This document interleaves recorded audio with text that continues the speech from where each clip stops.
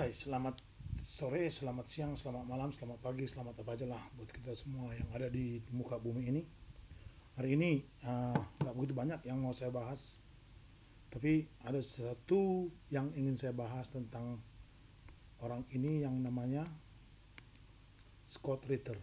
Scott Ritter ini seorang pengamat militer bekas, kalau Anda masih ingat, dulu dia menjadi pengawas untuk WMD-nya, officernya dia waktu itu ke Irak. Dan ketika dia tidak mau berbohong dan dia memilih untuk tidak ikut dengan kebohongan yang dikatakan oleh negaranya, maka dia keluar dari sana. Sejak itu sampai hari ini dia banyak sekali melawan ketidakbenaran dan kebohongan-kebohongan yang terjadi. Salah satu orang yang dari segi militer yang saya lihat yang sangat pintar, dan dia banyak membela yang benar. Salah satunya adalah peristiwa di Palestina. Peristiwa Palestina ini dia katakan sejujur-jujurnya, apa yang dia katakan sebenar-benarnya. Hari ini saya uh, melangkah agak sedikit jauh dari apa yang saya tunjukkan tentang dia. Tapi hari ini saya mau menceritakan atau kita menonton bersama-sama tentang beliau di uh, apa yang dia lakukan untuk sebentar ya apa yang dia lakukan untuk uh, Palestina. Beliau adalah seorang yang sangat saya kagumi dan sangat saya banggakan sebagai seorang yang bukan beragama Islam, tetapi betul-betul membela kepentingan kebenaran, dan kebenaran itu sangat susah untuk dijelaskan. Ini bukan masalah ras lagi, ini bukan masalah agama. Makanya saya agak kecewa dengan apa yang India lakukan hari ini terhadap uh, terhadap apa yang mereka lakukan terhadap bangsa Palestina, di mana mereka ikut-ikutan memerangi Palestina karena hanya berdasarkan satu agama saja, ya. Dan saya meminta untuk teman-teman di Indonesia untuk meminta pertanggungjawaban uh, minta pertanggungjawaban dari India itu, mengapa tentara mereka ikut-ikutan berperang melawan Palestina. Jika begitu, kita juga Indonesia seharusnya ikut berperang melawan mereka. Namun, ya begitulah keadaannya sebenarnya. Yuk, mari kita tonton bersama-sama siapa Scott Ritter dan kita dengarkan apa yang beliau ucapkan. I mean, literally, I think Larry said it all. Look, the Israelis have their policy is to commit genocide against the Palestinian civilians. Um, they have a doctrine, the Dahiyah doctrine, named after the West Beirut suburb that they blew away in 2006 because Hezbollah kicked their butts on the battlefield. So they said, well, if we can't beat them militarily, we'll punish the civilians so much that they'll never allow Hezbollah to fight us again. How's that working out, Israel? But then they implemented that repeatedly against the Palestinians. And what we're seeing right now is basically Israel knows that it can't militarily defeat Hamas. I mean, I'm not on the battlefield, but I can just tell you that common sense dictates that when an opponent that is well prepared as Hamas was, and Larry pointed out, this attack on October 7th was one of the finest military raids conducted in modern history. The intelligence in preparation, the training, the tactics of. Betul yang dia katakan. Seperti yang selama ini saya katakan, Oktober, peristiwa yang terjadi tanggal 7 itu adalah sebuah peristiwa militer terbaik yang pernah kita alami dalam sejarah ini, di mana 1.200 orang mampu menghajar tentara Israel yang sangat terkenal kekuatan militernya. Terbukti di sini mereka ya terkentut-kentut.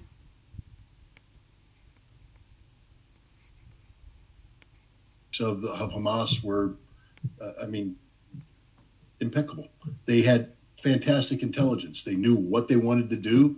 They know who they wanted to do it to, where they needed to go. They knew the timings, and they executed it. Then they came back. The reason why they took all those people hostage was to create bait. And then you create so that Israel now has to come into your battlefield. Now, if you took all the time and effort to plan this October 7th event, do you think that, and you were trying to lure Israel in, do you think maybe that you had prepared this trap, that you were anticipating what Israel could do? Of course they did. They knew that Israel was going to bomb the living crap out of the above ground. That's okay from Hamas perspective, because A, you create cities of rubble that now make it impossible for Israel to operate effectively. They should have learned that from, say, Stalingrad or, Monte Cassino. But below ground, you have 500 kilometers of tunnels that aren't just haphazard. These tunnels have been thought out in advance. Majority of these tunnels don't terminate on the surface. If you take a look at the Hezbollah videos, when their guys are emerging, you'll see that they've had to open up the thing and clear out about 6 to 8 feet of earth to get out of the tunnel. Why? Because the Israelis can't come in with some basic, ground penetrating radar and detect it. And what happens here when Israel clears out their berm area where their guys are sitting in the middle resting with alleged security around? Hamas pops up right in the middle of it. Okay, thank you very much. Bap, bap, bap, bap, bap. Back down. Then they blow the tunnel so that it doesn't connect with anything. Hamas has prepared this battlefield for a decade. They know exactly what to do. There's no way this Israeli conscript force. Larry, what's the average age of an American Marine major? Probably 32. Yeah, not 23 though. Right. Yeah.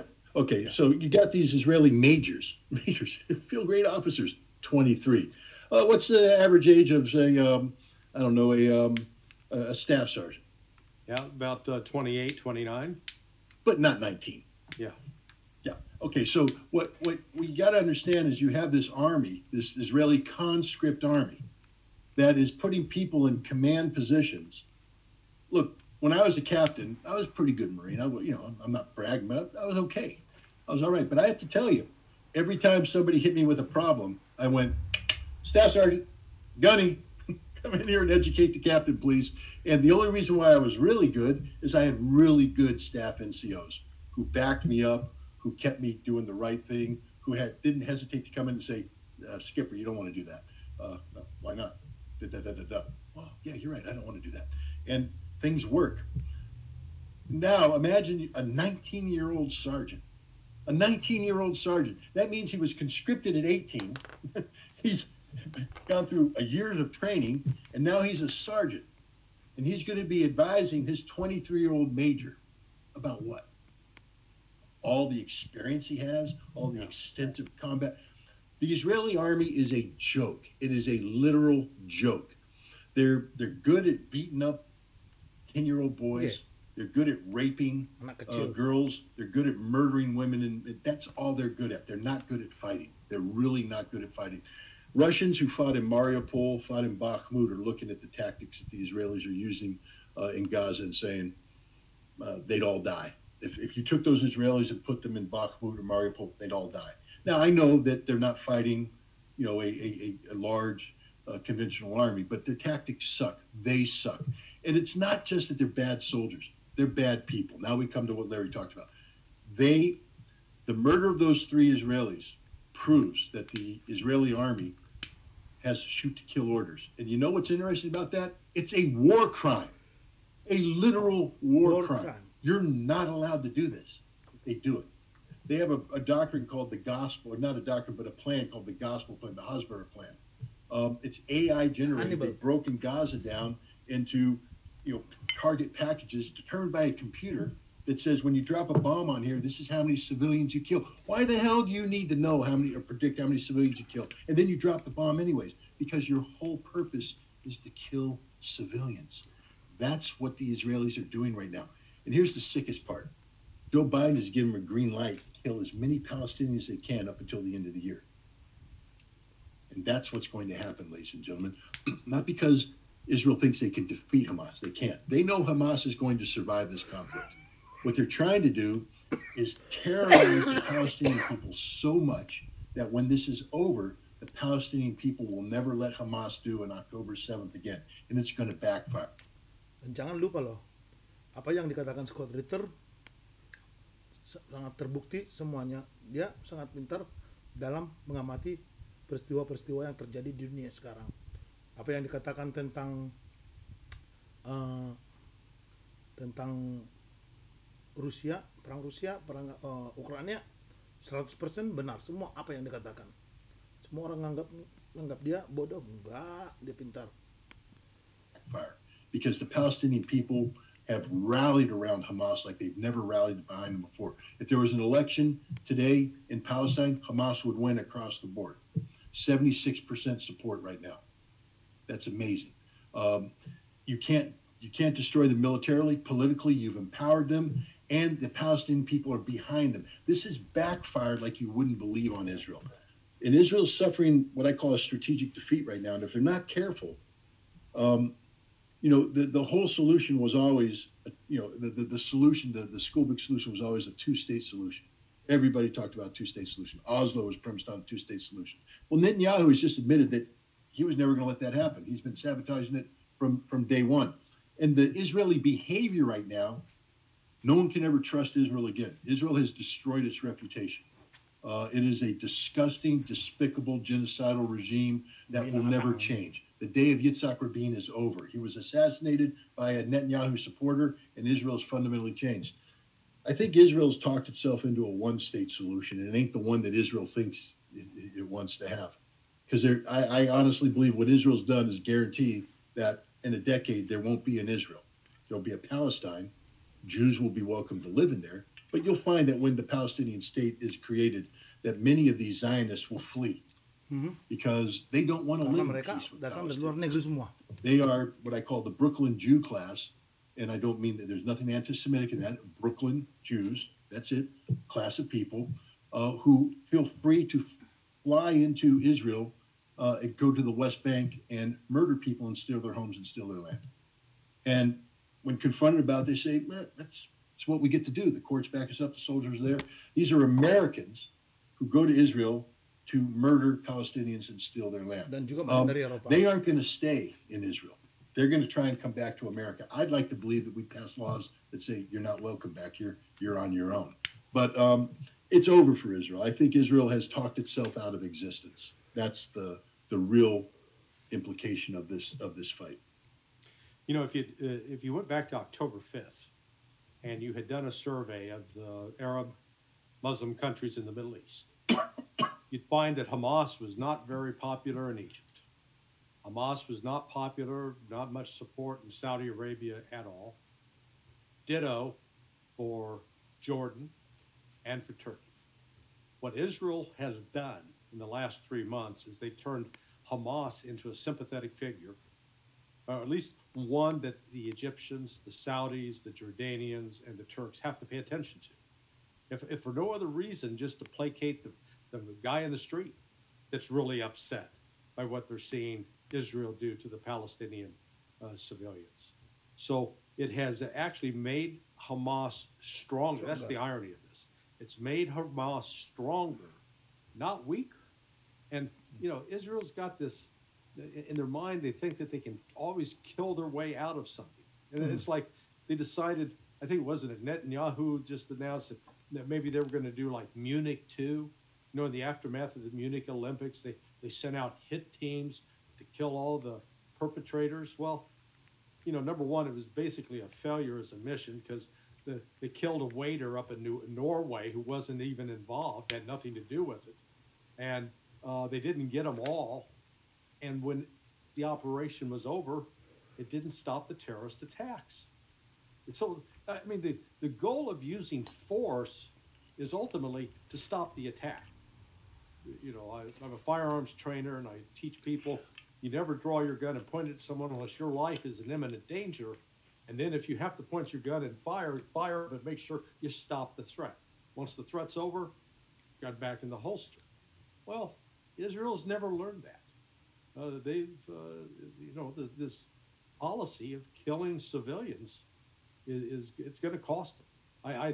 It's bad when a friend of mine, she's Jewish, she's a daughter of a Holocaust survivor, and I was at her house 2 nights ago. They had sort of a holiday party, and she comes up to me and whispers, she goes, "I'm watching what's going on over there, and the Israelis are doing to the Palestinians what the Nazis did to my mother." You know it's bad. Bad. When you got a Jewish lady who's a Holocaust survivor who's making that comparison. Yeah. Well, if you could, and Scott, maybe I can have you come back in here, the ramifications of what Israel is doing has obviously spilled over well beyond the Gaza was called an enclave, but that part of Palestinian territory. And now there is increasing tensions around the Red Sea, with Yemen's Ansar Allah getting really deep in waging a blockade that's been pretty successful to this point in response to what's happening in Gaza. But of course, there's more with Hezbollah, and there have been, I feel like there's been more and more tensions regionally, and Israel is talking about trying to get the U.S. to help them push Hezbollah back along the border. Help us make sense of the regional ramifications and where this is going as we enter 2024. Well, first of all, let's reflect back on Nasrallah's speech that he gave, I think, on October 9th, 2 days after. And I call it the escalation management speech, and because everybody's expecting Hezbollah to jump in and join the fight. And Hezbollah basically said, "Nah, we're in, but our way. We're going to do it our way. We're not going to do it. We're not going to do it that way, because how is Israel going to be strategically defeated here? Israel set the parameters of victory being the destruction of Hamas. I think Larry and I agree. Hamas is won. They're not going to be destroyed. So Israel's already lost this war. Plus, if you're Hezbollah, your goal is the creation of a Palestinian state. So you got to keep the whole world's focus on that problem set, and it's working against Israel. The whole world is rallied behind it. The last thing you want to do is expand this conflict, because now suddenly the Palestinian issue is not the only issue. In fact, it's going to be put on the back burner as you deal with bigger regional issues like war with Iran. That's a bigger problem set than the Palestinian issue. So you don't want to expand this conflict. So you've seen a lot of escalation management, but it's been done very cleverly. Hezbollah, for not wanting to get involved, has tied down one half of the Israeli Navy, 1/3 of the Israeli Air Force, 1/4 of the Israeli Army. They forced 70,000 people to be displaced out of northern Israel, putting a huge burden on the Israeli economy. And they're just humiliating the Israelis on a daily basis on the border. And here's the thing. You think Hamas has tunnels. Hezbollah has tunnels. Better tunnels, deeper tunnels, longer tunnels. You know that tunnel that the Israelis dug up? It's amazing. Right at I think it's the Eretz crossing. And suddenly 400 meters from the crossing, how far along are we? 70 some odd days in this conflict. And they go, "Oh my God, the biggest tunnel imaginable that you can literally drive a car through is right here."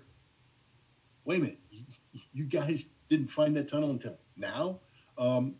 That tunnel is small compared to the tunnels that Hezbollah has carved into northern Israel. When the time comes, Hezbollah will seize northern Israel. There's nothing the Israelis can do to stop it. They will take Kiryat Shimona. They will take other towns. They will take the Galilee. Israel can't stop them. But Hezbollah doesn't want to do that right now. Hezbollah has let it be known that they can do that, and they will do that if called upon. And this is why you're seeing Israel hesitate, because you've got all the chest thumping guys saying, "We need to go in and kick Hezbollah's butt." Israel proved that they can't kick Hezbollah's butt. They tried it in 2006. Didn't work. Hezbollah has gotten even better. They've become combat hardened with a decade plus experience in Syria. So there's nothing the United States can do. What you think American pilots and American airplanes dropping American bombs are going to do a better job than Israeli pilots and American airplanes dropping American bombs? No. First of all, our pilots aren't that good anymore. We just don't train that well. Training is expensive. When was the last time we did a real honest to God, air attack against somebody with an integrated air defense or somebody has the potential of doing that? Yeah. Not in a long time. Our pilots don't know how to fight. And so we'd be going through a learning curve that'd be unreal. And then we'd get humiliated because it's not stopping anything. And you think Americans, when Hezbollah moves into northern Israel, you think Americans are going to drop bombs on Kiryat Shimona? You think Americans are going to drop bombs on Israel? Ain't going to happen. See, Hezbollah isn't going to sit in southern Lebanon and let the fight come to them. Hezbollah is going to take the fight to northern Israel. And now the Israelis are going to have to bomb their own cities, bomb their own people. America will stay out of that fight because we are not going to bomb Israel. Hezbollah's thinking. They know this. If I know this, Israel knows this. America knows this. That's why I'm not too worried about an expansion of the fight, because Israel knows they'll just get, I was going to use a bad word, they'll get beat up. Now we come to the Houthi. This is very rude of me, but every time when I think of the Houthi, I just think of, some wild dudes from Mad Max, just yelling charge and go. Because they just sort of, on October 19th, they just appeared. The Houthi just woke up and said, screw it, launch. And everybody's like, what the heck just happened? The Houthi just fired on Israel. Did that really happen? Houthi, hell yeah, that happened. We're going to do it again. Launch, launch, launch. And then they say, screw it, take a ship. Houthi termasuk sangat kuat loh.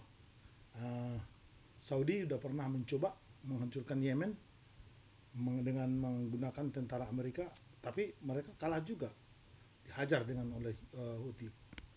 Fly helicopters out there, take everybody go, what the hell's going on? What are the Houthi doing? And then the Houthi just say, we're going to shut it all down. And they have. They've effectively closed the I can't say the word, the Man el Bab Straits, that little narrow piece of water between Yemen and Djibouti. They've shut it down. The Red Sea, you can't go to the Suez Canal right now because the Houthi have shut it down. And now America's going, what do we do? So we're moving a fleet down and we're realizing we can't do anything. Now, the big news isn't that America can't beat the Houthi. I mean, we can't. And we're not going to. To secure those straits, we'd have to put 40,000 Marines on the ground. We don't have 40,000 Marines to put on the ground. We can't get 40,000 Marines there. And once we get them on the ground, we can't sustain it. There's 100,000 plus Houthi out there. We ain't going to beat them. Saudi Arabia's been trying since 2014 using American planes with American bombs, using American intelligence. Hasn't worked. The Houthi can destroy Saudi Arabia's oil production capacity. That's one big thing here that's causing everybody to hit pause on that. Saudi Arabia's like, you guys are going to do what to the Houthi? Pause, pause, pause, please pause, because they're going to blow up the Aramco oil fields, and we don't want that to happen. The United Arab Emirates going, wait a minute, you're going to do what? No, we don't want to have anything with that either. Pause, pause, pause, because they don't want to lose their oil production capacity either. So America's sitting there going, But here's the big story. It's not about that strait. You know how America's been saying for decades, we guarantee that the Strait of Hormuz will be open? That Iran will never shut it down.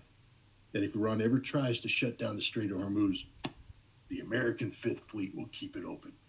That's just been proven to be a lie. Yeah. Because we can't beat the Houthi, and we damn sure aren't going to beat the Iranians. What this proves is that America's fleet, all of its, dozen, aircraft carrier battle groups, can't do anything. Yeah. It's a waste of money, total waste of money. We have to be careful about getting sunk, losing a carrier. As Larry said, I'm an American taxpayer. Okay, so I got the USS Carney out there, the Aegis class, Arleigh Burke class destroyer. It's got 90 missiles, SM-2s, SM-6s, other things out there. And each one of them runs between $1.1 and $4 million each, depending on which missile you use. The Houthi have thousands of these drones and cheap missiles. They cost them $2,000, $5,000, maybe $10,000 for the good stuff. And the Houthi are just sitting there, again, the guy from Mad Max, no! And they're going to launch these things, and the Carney's going to go detected, launch, shot, detected, launch, shot, detected, and now they're done. They fired off 90. And as Larry said, they don't have the tenders anymore. You can't bring up the ship that goes resupply in they got to pull the Carney out. And then who's going to replace the Carney? Some other funky named ship that's going to fire off 90 missiles and have to go, and another one and go. There's only so many, missile destroyers in a carrier battle group. And when they deplete this stuff, the carrier's got to go because it can't stay there. Something's going to hit the carrier. And now here's the other thing. What have the Ukrainians been using that's driving the Russians crazy in the Black Sea? Drone. The underwater drones. The underwater drones. Well, Russia captured some of them. And I don't know if you saw it, Larry, but Russia just published photographs saying, we've just produced our own underwater drone. And Russia has really good relationships with the Iranians. So I guarantee you that if Russia produced an underwater drone, the Iranians are producing an underwater drone. And if the Iranians produced it, the Houthi have it. And so we're going to be sitting there going, shoot down missiles, shoot down missiles, shoot down missiles. Holy sheesh, bad word again, gotta watch out. Got 20 underwater drones coming at me. It's over, ladies and gentlemen. Yeah. We lost a carrier, 5,000 Americans are dead. This is the reality of the carrier battle group. It's a legacy system going back to World War II that has no application in modern warfare whatsoever. America has been exposed as literally the empty shell that we are. It's not so much about the Red Sea. The Strait of Hormuz has just been guaranteed. We just lost the Strait of Hormuz because the whole idea of the Strait of Hormuz was the perception that America could do something. Well, that's been exposed as a lie. So the Iranians are empowered. The Saudis and the UAE is going, I think it's time we have to rethink our strategic relationships here because America can't defend anything. The whole aspect of what America can do with power projection was the potential of action that creates deterrence. We don't have the potential of action. Where can we go, Larry? Where can we go? We can't go into Europe. We've proven that. Yeah, we can't defend the Red Sea against the Houthi. And we think we want to hook and jab with the Chinese in the Pacific? Are we high? America's been exposed as a nation that spends $1 trillion a year on a military that can't do anything. Yeah. Well, and in fact, again, I had not really focused on the capability of the destroyers, their limited capability. It had never entered my mind to explore the concept of a expeditionary navy vice a forward-based navy. I've made some assumptions that were completely wrong. And once you wake up to it, and again, I hadn't even thought about the Strait of Hormuz until you pointed it out. You're absolutely right. The tactic is real simple.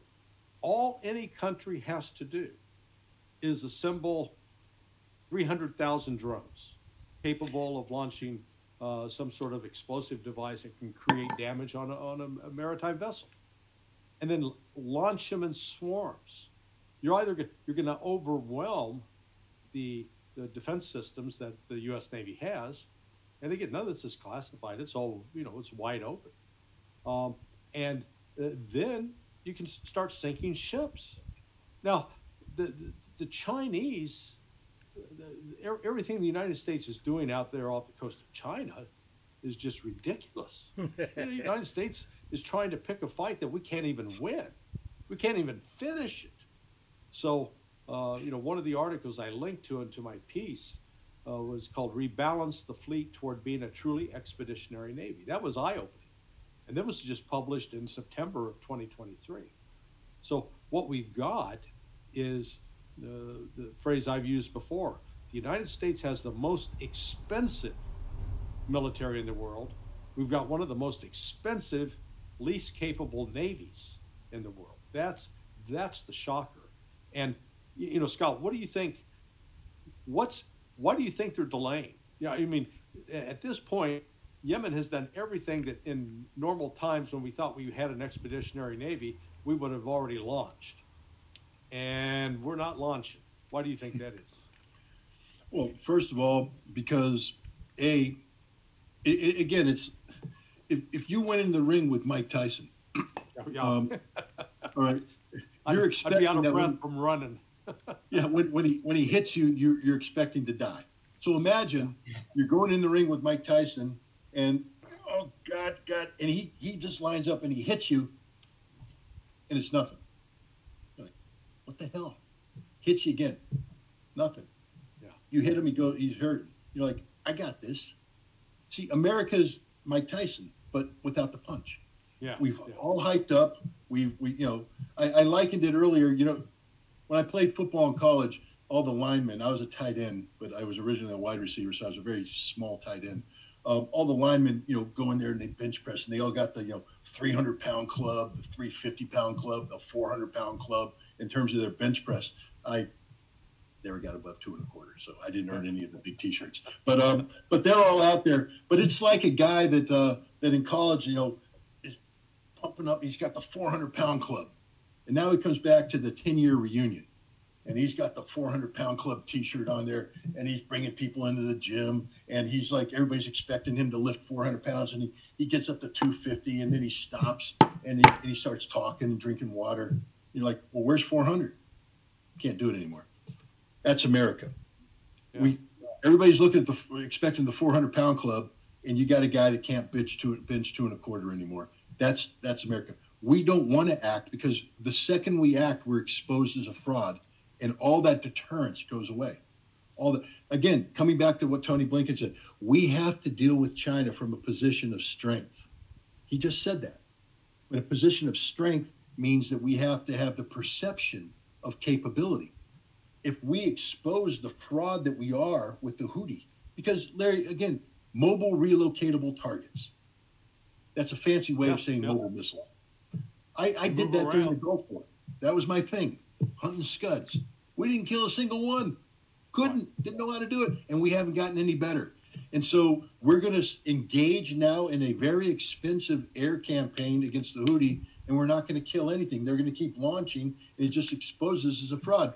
And the whole idea of this potential is to intimidate the Iranians and say, don't begin with us because you think you have mobile missiles, but we have the American Navy that's very good at hunting. Oh, wait a minute. We just couldn't even deal with the Houthi. So I don't think we want to pull this trigger, because the moment we pull the trigger, any pretense of American capability is gone. Yeah. The other thing is, this coalition we've assembled ain't much of a coalition. It will fall apart instantaneously. And then the most important thing is, what happens when the Houthi take out the Saudi oil fields? We don't have an answer to that. So I think, we've done a lot of bluffing. The smart thing for the United States at this point in time would be literally, look, we made a decision. We're going to let the Israelis kill as many Palestinians as possible. So the smart thing to do is just tell Israel, suck it up for a couple weeks, kill as many Palestinians as you want to, and then come January, you got to let the humanitarian goods, because all the Houthis say is, we'll stop the moment you let humanitarian goods come into Gaza. Mm-hmm. Stop the killing, let the humanitarian goods in, and we will open this baby up. But what we're going to do now is empower the Houthi to come up with different terms, because now the Houthi look around saying, wait a minute, we could ask for more. It's like doing one of those business negotiations, and you find out that, you low bid and you could have gone for more. The Houthi are finding out that they have more leverage than they possibly, and they're still backed by the Iranians now, who are going to be empowered. This is a game. I use that term all the time. It gets me in trouble. But it's a game-changing thing that's going on right now. Yeah, no, I agree. Well, and look, the other day, the Houthis, they shot down a Reaper drone, a $30 million ISR platform. And I'd love to know what they shot it down with, how much money they actually invested to shoot down a $30 million drone, but I'll be willing to bet it was less than $500,000, which that's a pretty good return on investment. Yeah. And, I think that has to also be weighing on the military planners' minds that as Scott noted, one, we don't have the staying power. Two, when we have to pull out, it's going to make us look weak. Three, we're not even sure we can put ISR safely up in the area to find out where they're located, so we know what we're shooting. So it's not an easy task, and these damn Houthis, boy, they just won't cooperate. They won't put together fixed military bases that we can easily target. How dare they? Don't they know about that international based rules order? They're ignoring the memo. All right. Uh, with Operation Prosperity Guardian, as the United States is calling it, it Scott and Larry, I think you're alluding to and directly stating this point altogether, that the U.S. military is pretty hollowed out. It's the bark, no bite. But at the same time, this is quite the bark. This is a coalition of the willing. Last time that happened in this particular conflict, it was a Saudi-led U.S. from the rear coalition that did wage a pretty disastrous and very just genocidal hell on Yemen. That's not happening right now, and you're saying that it's probably not. There's probably not going to be a major strike. So why then even form this coalition, and what will happen? Because can it just sit and play at war like they do in the South China Sea, for example? Is that what's going to happen? I mean, it does baffle my mind a bit that all of this trouble is being spent on something that has absolutely no bite. Well, look at what they sent. Canada's contribution, 3 staff officers. Britain, they've sent a ship that hasn't been able to get out of dry dock. And they're really worried that it's going to break down while it's out there in the Red Sea, and they're going to be spinning around in a circle, not able to do anything. This thing's a joke. It's a joke. Yeah, again, it just come down to, I'm going to huff and I'm going to puff and I'm going to blow your house down. But we can't blow anything down, and we're huffing and puffing. And if you're going to say you have a capability, you should be prepared to do it. You should be prepared to follow through. The United States, I think, look, politics is a funny thing too. And Biden, somebody may make the decision to initiate a bombing campaign just because we have to do something, but it will be disaster because we can't sustain. It's very expensive to bomb. I just want people to understand that. Sorting out the number of aircraft that we're going to have to sort out with sustained sorties, the fuel, the wear and tear on the aircraft, the bombs, keeping that air carrier in play, shooting down all the Houthi drones are going to be coming at them. We're going to bankrupt ourselves.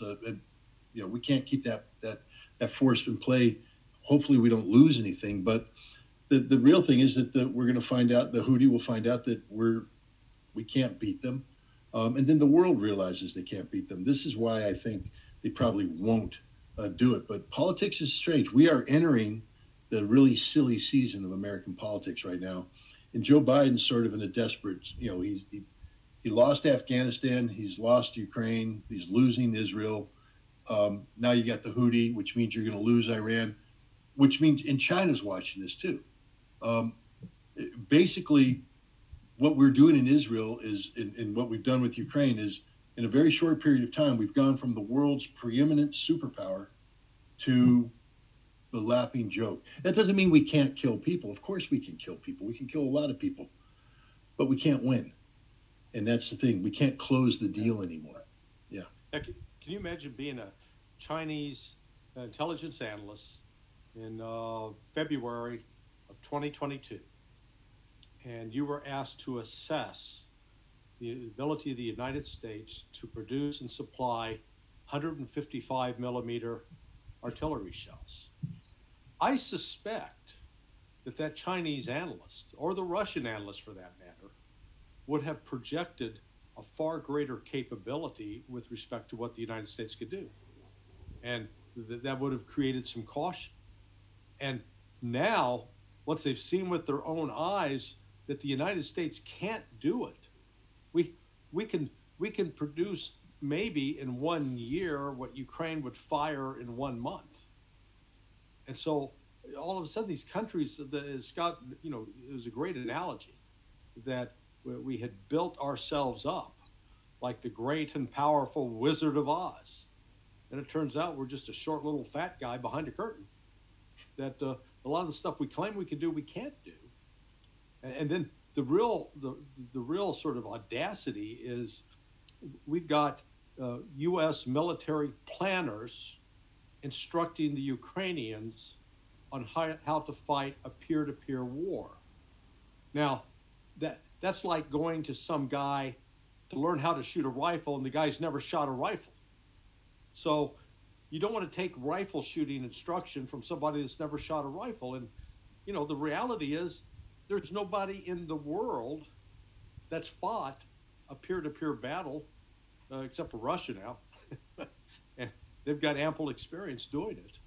And because when you read back the, you know, one of the postmortems that the Washington Post did on why the counteroffensive failed, I was stunned that when they did the exercises beforehand, they did war gaming, tabletops, they left out the assumption about, well, you don't need fixed-wing aircraft to provide close air support. And you don't need that rotary wing aircraft either that can also provide close air support as well as evacuate wounded for the battlefield. We'll just take those out of there. Hello? You know, that's like saying, yeah, I'm going to go drive the car on the freeway, only I'm going to put on a blindfold, see how I do. You're going to crash. So, I mean, it's just, this is what, the failure of the U.S. military across the board, it's not just one thing. It's a layered problem. Yeah, no, it is. See, we got a visitor. No, it is. And maybe to close, you know, I've kept you almost for 2 hours now, so maybe to close, any final thoughts? We can begin with Scott on prospects geopolitically, 2024. Where are things headed? Where is the U.S., I guess we call U.S. NATO axis?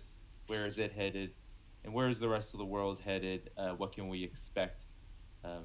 Huge question, but just want to kick it to you, Scott, to close, and then Larry, final word. Well, I think you're going to see that the United States is, you know, Larry talked about the rapid, can't remember, the devolution or devolution of Ukraine. I think we're going to see the rapid devolution of the United States. You know, because again, how quick, Larry brought up a wonderful analogy, the Wizard of Oz. I just watched it again because, you know, it's that time of the year. But, you know, at the beginning, the wizard is everything. The wizard, you're off to see the wizard, the wonderful Wizard of Oz. And when they first see him, you go, oh, I'm the great and powerful wizard. And then suddenly, the devolution of the wizard. All you had to do is have Toto come in and pull the curtain back, and you realize that all of that was fake. None of it was real. Toto's done pull the curtain back. The world's seen how fake America is. I don't think we have gotten this far because we've been bad for a long time. We've been rotting from the inside, but we've gotten this far based upon reputation and, you know, and arrogance. And people have been buying into the bluff. The bluff's been called by the Houthi. The bluff's been called by everybody, Russia. So I think the world is going to go through a very rapid transition. Russia's in charge of BRICS this year. This ain't going to be passive. I mean, China had BRICS, you know, and they were very good, but there was only a limit. At that time, you still believed in America's potential.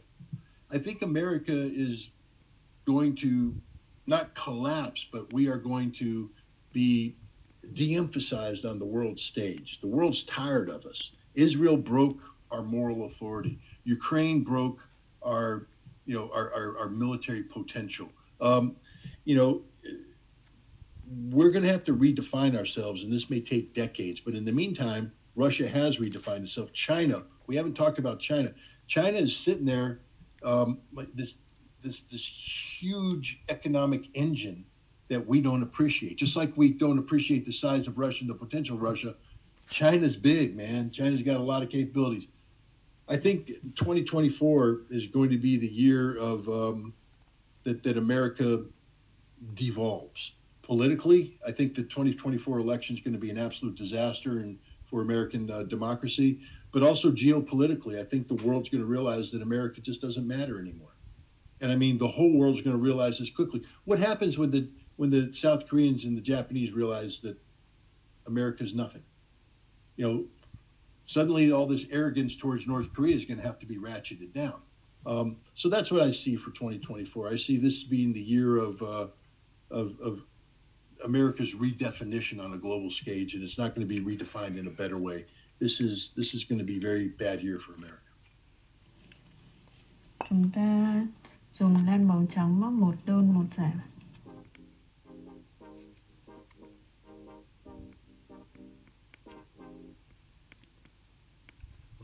Well. Sekian dulu dari pengamatan Mr. Scott Ritter yang termasuk sangat bagus dan perlu kita perhatikan buat yang kita yang suka dengan yang namanya geopolitical atau war strategy. Kita bisa perhatikan dan belajar dari Bapak Scott Ritter. Terima kasih buat Scott Ritter. Thank you very much for Scott Ritter with the knowledge that he's sharing us, dengan pengetahuannya yang dibagi dengan kita semua.